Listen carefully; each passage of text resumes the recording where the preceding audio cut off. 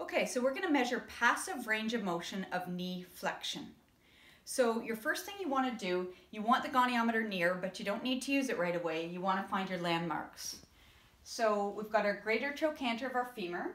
We've got our lateral femoral condyle and our head of our fibula. So that's our joint line at the knee. And then we've got our lateral malleolus on the lateral side of the fibula at the ankle.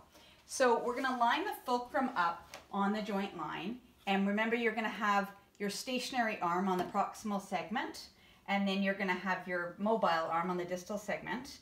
And he's a little bit tight, so he isn't in full extension, but I could passively lift it up and see that I could get him to full extension.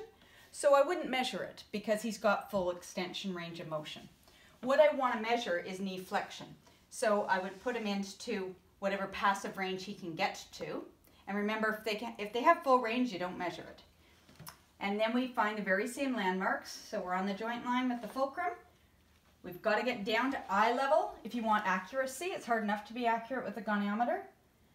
And then we're lining up with the long axis of the femur, roughly aiming for that greater trochanter.